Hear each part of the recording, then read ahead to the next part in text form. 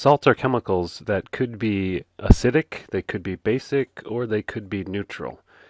So in order to understand salts, you have to understand all of the previous types of chemicals: strong acids, weak acids, strong bases, weak bases, and so on.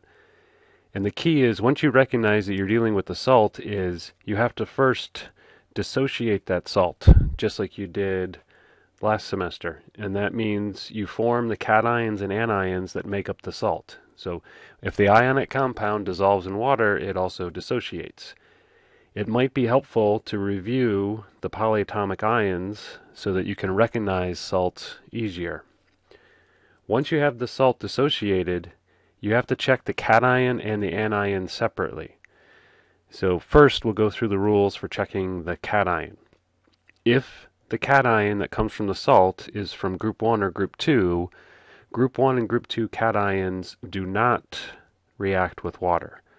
A reaction with water is called hydrolysis. So group 1 or group 2 cations do not hydrolyze. They don't break down the water. If they don't break down the water, that means they don't react with the water, they float around in the water, but they keep the water neutral, pH neutral.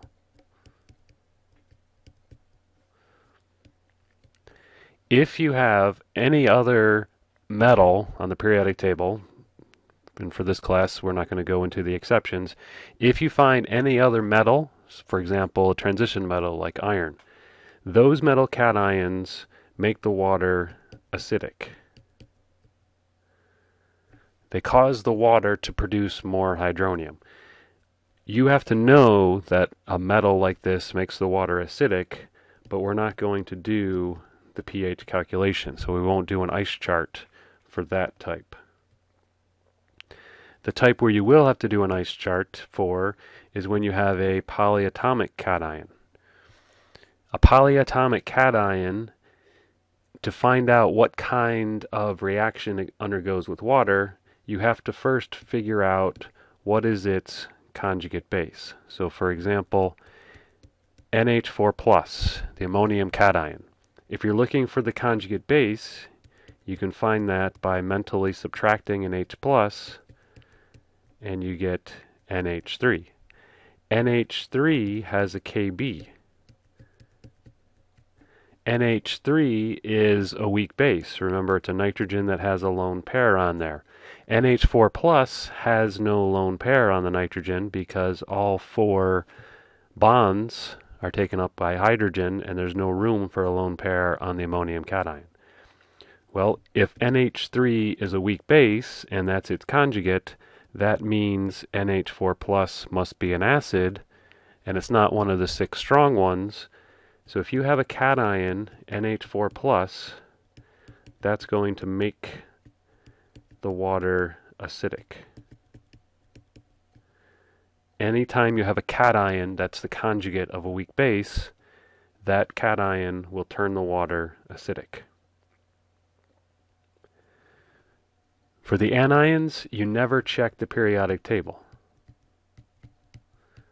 Unlike the cations, where the first thing to do was to look on the periodic table, there's only one check you do with anions, and that's to find the conjugate acid. So for example, if the anion is fluoride, if you mentally add an H+ to fluoride, you make HF, hydrofluoric acid. Hydrofluoric acid is a weak acid, not a strong acid, so F- is its conjugate. This will be a base, and it's not a group 1 or group 2 paired up with OH-, therefore it is a weak base.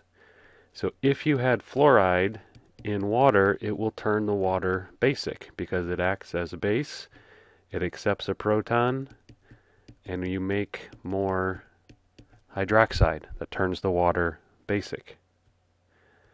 However, if you have an anion like nitrate, and you go through the same check, when you find the conjugate, you get nitric acid, which is a strong acid.